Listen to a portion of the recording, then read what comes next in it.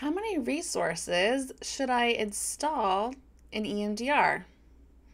This is a real question that a very dear friend of mine who recently got EMDR trained asked me not too long ago. She said, Kambria, when we're in phase 2, how many resources should I install? And I got curious about that question for lots of reasons. Y'all know I love thinking about EMDR all the time. Because it sounds like there was a lot under it. First of all, I thought to myself, does somebody think there's a right or wrong number of resources to install? And probably there's some confusion, either because there is a client specifically who might need more resourcing than this person was trained to give, or this person might be getting mixed messages from different places about installing one resource versus many resources. So I love making videos when something is confusing because it doesn't have to be. So today's video is going to talk about all of that. And I look forward to hearing your feedback and thoughts about it. Hope this feels helpful. If we haven't met yet, my name is Kambria Evans. I am the teaching and learning EMDR consultant coming from my office in San Jose, California, where I am still virtual after 14 months, but getting my second vaccine next week. So very excited about that. I hope all of you have been getting your vaccines. I'm sure you're figuring out whether to stay virtual, in person, or do a mix of that. But whatever phase you're in right now with this whole COVID transition, my hope for you is that it's feeling relatively smooth. So let's talk about resourcing. Y'all know that I made a ton of videos last summer about resourcing. You can check out my YouTube channel about that. I talked about how to resource and customize them like a brain surgeon. And today's video is going to be around kind of, I think, the mixed messaging that a lot of us get just in general with different EMDR consultants. And because I have twins who are almost 5, you guys, I'm going to think about it from a parenting framework because that's where my brain is right now. It's parenting 24/7 with COVID. So I think that consultants, EMDR consultants, are kind of like parents in the sense that they each have their own parenting style, okay? So y'all have seen this. Y'all have seen that there's, some parents who are like really rigid and strict, and they're like, this should be this way because of this, and like, we're not going to ever break this rule. And then there's some parents who are like, yeah, I read that book about parenting, and like, that doesn't really work for this kid, so I'm not going to do it that way for this kid. And then there's some parents who are like, yeah, you know what, I'm just going to kind of figure it out, and like, if I give my kids ice cream for breakfast, like, whatever. So there's a whole spectrum of creativity, rigidity, rule following, innovation that I have seen as an EMDR consultant among my peers and colleagues, other consultants. And I felt it coming up. I felt it coming up when I got certified and I was an EMDR consultant. I felt in the different trainings I went to, I was like, but she just said this and you're saying it's very disorienting. So I think what first of all helps us understand this whole thing is that I believe that EMDR consultants are people, and just like everyone has a different parenting style that I believe comes from a good place, it's important that you understand who you're listening to, okay? Y'all know that I respect standard protocol, I respect guidelines, and I love innovation. I love creativity. I love trying new things because I have 2 fraternal twins and it is not a one-size-fits-all in my house. What works for one does not work for the other. They're very opposite. So I am the same way with my EMDR clients. And when I have an EMDR consultation group with my EMDR moms groups, it's the same. It's, okay, what works for this client, right? So I want to put that framework out for us to think about this. And I'll keep putting it out with videos that come around in the future, but especially for resourcing, I think it's important to think about parenting styles. Because some EMDR consultants will say, yeah, give them a calm place and let's move forward. Let's move on to processing the trauma target, right? And then you have someone that's more like Parnell, that's like, let's give them a calm place and let's give them a nurturing figure and a protective figure and a wise figure. Let's give them an ideal mother. Let's do lots of attachment repair, right? These are different parenting styles.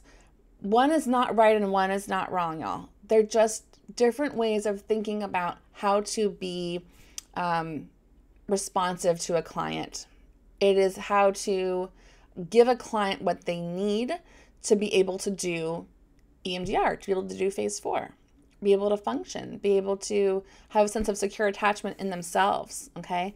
So I talk about a lot of this in the lesson plan course, which you can get through Zero Disturbance, but I'll talk a little bit about the resourcing part in terms of quantity today. So how many? Well, let's think about it in terms of parenting, okay? So I don't know about y'all, but my kids' beds are covered in loveys. Like, I literally had to go in the other day and say, okay, I'm taking all these stuffed animals and miscellaneous toys, putting them on the floor. There's like 100 things here. I can't even like make space in the bed for your body anymore. I want you to pick 5 and then we'll put these in your bed, right? And then we'll put the rest in the play area because this is just too many. Like, there's no room for you to sleep, okay? So that was an example of like, there's too many resources that they're losing their effectiveness, right? It's just a sea of stuff. They were like losing things in their bed when they were sleeping. They were like coming and waking me up like, I can't find this little tiny ball, like lovey. So let's pick 5. Let's have those for now, okay? And if you want to rotate them out, right, we can go into the playroom and you can pick some new loveys and we'll swap them. But you're just no more than 5. You can have less than 5, but no more than 5. Otherwise, it's too much, all right? So thinking about kids and loveys, right? So loveys are there to do what? The kids can hold them when they fall asleep. They feel an attachment. They feel a relationship. They feel safe, loved, protected, nurtured. And all of my kids' loveys, the 5 that they're still allowed to have in their beds, they each bring up a different emotional experience for my kids, right? So one of the loveys on my daughter's bed is Ryder from Paw Patrol, and he is like the leader of the pups, right? He is like the one that knows, he's kind of like the wise figure on Paw Patrol, okay, for these dogs that he's like in charge of on their missions. So she basically has a wise figure in her bed that has certain characteristics that feel good to her to hold when she falls asleep, okay? She doesn't hold Ryder every night. She might hold her cheetah some nights, which is very soft. So somatically, sensation-wise, tactile, it's a very soft animal that's very cozy for her to hold, right? And I think it's less about the cheetah's characteristics of being fast. It's more of like, it's a baby and it's soft. And that's the emotional experience that she would choose if she was holding her cheetah, okay? So why am I talking about kids' loveys? It's no different for our EMDR clients, y'all, okay? It is no different. Maybe you have a client that wants one resource, that wants one lovey, okay? And maybe that client doesn't care if it's a calm place or a nurturing figure or whatever, right? But here's what's important about this question of how many resources should I install? The question is, how do I talk to the client about what they need to do EMDR? Okay? Because while we are in phase 2 and we are using resource installation as a way to clinically assess if they can stay in their body, keep dual awareness, we're assessing, adaptive resources in the brain already there. We're assessing if they can tolerate the BLS. We're assessing so many things clinically that are informing us about how to do phases 3 and 4 and onward. But in terms of the actual emotional experience of the resource itself, in terms of the content of the resource, I propose that we have a transparent conversation with the client about what they need as they move towards this trauma target. Because I'm not going to know the answer for every client, right? I'm not going to know if my kid wants to hold Ryder or cheetah, depending on the day that they've had and how they want to fall asleep and how they're feeling that day. my kids are 4 and I respect them enough to say, what feels good to you? You have choices. And this is reparative, especially with our relational complex trauma clients who have attachment repair work to do. They get to have choice with you now. They get to have agency. They get to be part of the process as a respected adult. Okay? So let's not come from the place of, oh, well, now it's time to do complex, so let's do that for you and move along. Okay? Let's come from the place of, we're in phase 2. Here's what phase 2 is all about. Because I respect you enough to be transparent with you about what it is that we're doing together in our therapeutic contract. And here's a couple things we're going to be curious about in phase 2.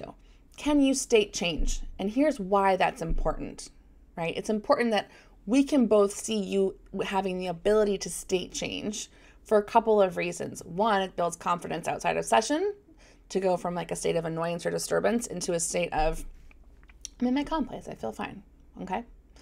Or can you put things in a container, right? These are all things that we want to see together, because when we go into phase 4 and we're processing a trauma target, we want to know that you can state change if it gets too overwhelming, right? We want to know lots of things about what you can and can't do right now to help us best prepare you for a really successful experience in phase 4, okay?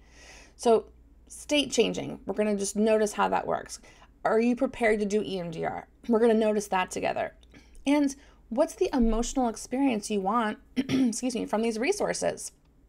Okay, I had a consult group earlier today, and my client, my consultee in Louisiana was telling me, I have a client who does not want to do anything with her imagination. She doesn't want to visualize anything. She doesn't want to do figures or made up stuff. And I'm like thinking, okay, perfect. Like, let's do some RDI.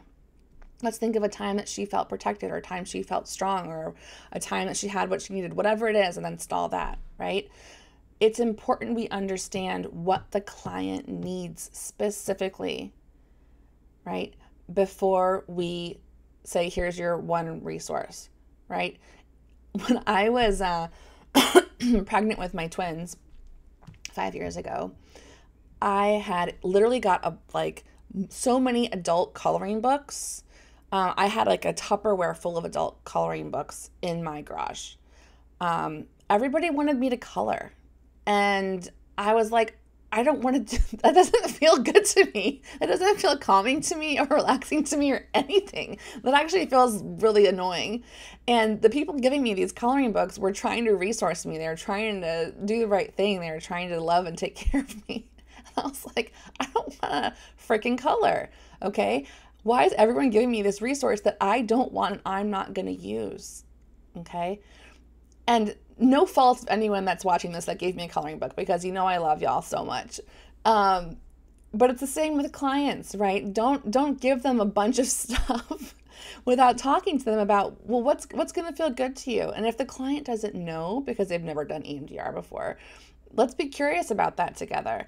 But I really, really come from a model of like collaboration and transparency and let's try this together, instead of a more kind of directive, we'll say kind of old school medical model of thinking. And a lot of the people that were kind of the, OGs of EMDR, the originators of EMDR, the first trained in EMDR, they really grew up in a generation that was culturally, it was more normalized to have kind of the more directive, authoritative medical model, even with physicians. So it's not surprising, again, thinking about parenting styles, right, in the 50s and 60s, the parents that raised the people that were kind of the first generation of EMDR clinicians and trainers and innovators, there was a different culture of parenting.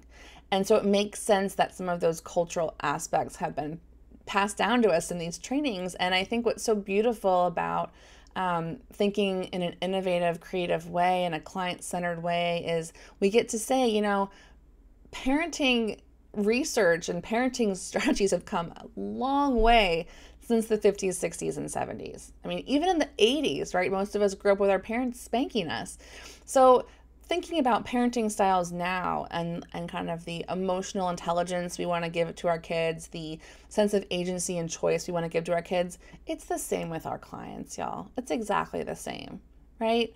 So I hope this is making sense to you. I hope it's feeling helpful to you. And I would love to hear, again, your thoughts and feedback on this. You're welcome to always leave a comment or send me an email, Kambria@KambriaEvans.com. But to answer my friend's question about how many resources should I install, the answer is it's client-centered. It's however many your client wants, honestly, to help them go towards the target that we're trying to work on, right? So if I'm getting all my kids' stuff together and we're going on a road trip for 10 hours to, my mom's house, I'm not going to bring 25 loveys, right? I might bring a couple, but I'm going to ask my daughters to choose which ones, okay? And just the act of choosing and being a part of the conversation is also reparative. It's also therapeutic towards the client's goals, right? I hope that feels helpful. This is so much fun to talk about this stuff with you guys. I love your questions. I love your comments. You're always welcome to reach out to me with anything else you would like me to talk about on these free resource videos. Again, I want to thank you from the bottom of my heart for doing miraculous work the last 14 months. And I hope all of you are taking a break this summer. I know I will be taking lots of time this summer to hear myself think and have a quiet house and just sit after the kind of trauma and crisis we've all been through. So I hope you're giving yourself that as a resource because we are allowed to resource ourselves. In the meantime, y'all just, like I always say, stay healthy, stay safe, and I really do look forward to connecting next time. Be well.